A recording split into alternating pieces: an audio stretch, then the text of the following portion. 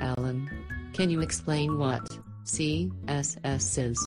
And how can it be linked to HTML documents? CSS is cascading style sheets and can be linked to HTML using 3 different methods. These are inline, header and external. Cool, thank you. Can you go more in depth with these 3 methods? Sure, inline is when the styling options are placed directly in the line of HTML code which you want it to affect. Examples are shown on the left.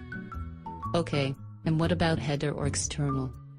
Header is when the styling options are placed within the head tags at the top, within the HTML document. You then target each relevant selector. Examples on the left.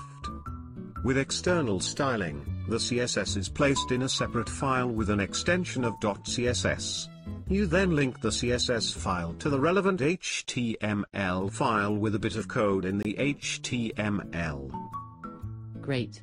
There was so much information included there. I am amazed. I have definitely learned something today. It's no problem at all, really. Remember, as well, that there is examples and code snippets on the left.